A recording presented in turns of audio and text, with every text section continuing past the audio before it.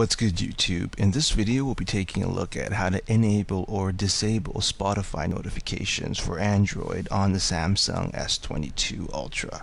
This will work for the S22 Ultra and most versions of the S22 as well. If you like this kind of content, leave a message down below. Don't forget to subscribe, and thanks for watching. So if you find that you're not getting enough Spotify notifications or not getting any notifications from Spotify at all, or on the flip side, if you find yourself getting too many Spotify notifications and rather just use Spotify by yourself, thankfully Samsung makes it pretty easy to enable or disable Spotify notifications. The first step that you want to do is head over to your settings. So you want to pull down your notification panel and you want to hit the settings gear at the top. From there, you want to scroll down until you see apps.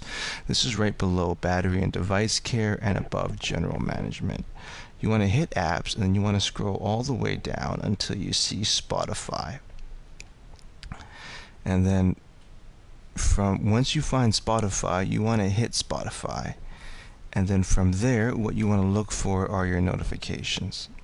Here, if you hit notifications, you have some options for notifications from One UI and Spotify.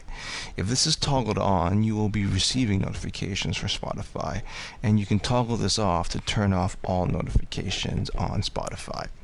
So there you have it, everyone. Just a quick tip on how to enable or disable Spotify notifications for the Samsung S22 series of phones.